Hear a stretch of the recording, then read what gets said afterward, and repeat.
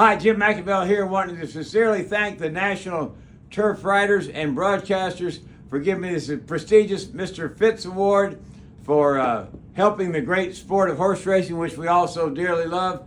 Sorry I can't be there tonight. I sincerely apologize. I'm in here in Philadelphia with the Houston Astros. We have a lot of unfinished business, and I love the sport of horse racing. It's the greatest sport played outdoors, and would like to get more involved in the marketing of horse racing. Horse racing needs to be one of the top 3 sports in the United States like it used to be, and with the help of the National Turf Riders and Broadcasters, we can get it back to that high level.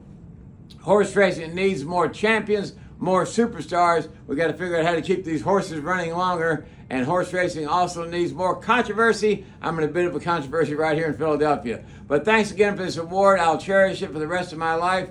Many of our Run Happy people are there tonight, Laura Woolers and her husband Kelly, who've been the backbone of the operation since day one. So thanks so much for this great award, and I look forward to having another Eclipse champion like the great Run Happy, so I can go back to square one and promote horse racing even more. Thanks a lot.